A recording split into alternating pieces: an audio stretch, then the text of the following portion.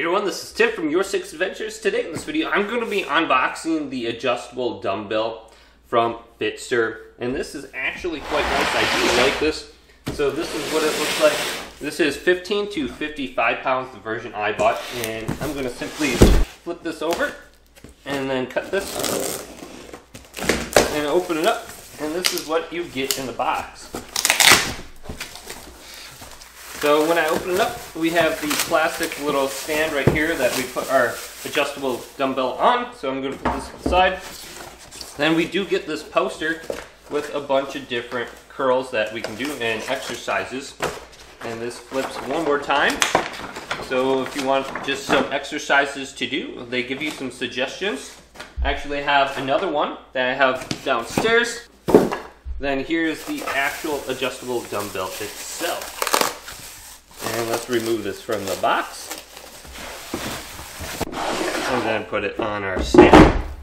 So I noticed where it says Sir, these were sticking up for me. And I'm just pressing them back down again to glue them back down to the plastic. If I rotate this around.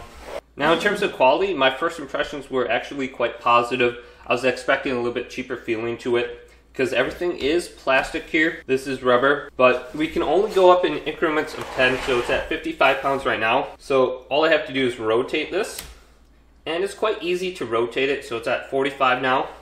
And when I lift up, one of the weights will still be in there. And we can move this to the side. And this seems like decent quality right here, so I'm gonna just put this in the last slot. And this is what it looks like here, with 3 of them on. So let's just put this back on. Then rotate it to 35, then lift it up, then rotate it to 25.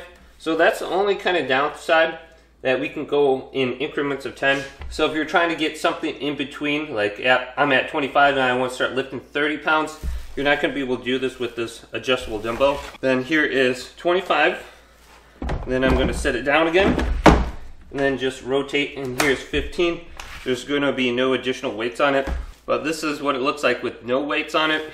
I'd say for about 280 bucks for 2 of these, I was actually quite impressed.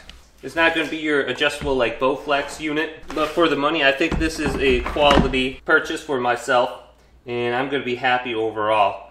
Well, hopefully this quick little video did indeed help you out. If it did, leave it a big thumbs up, and subscribe to my channel down below for more tech-up videos coming up next on YourSixAdventures.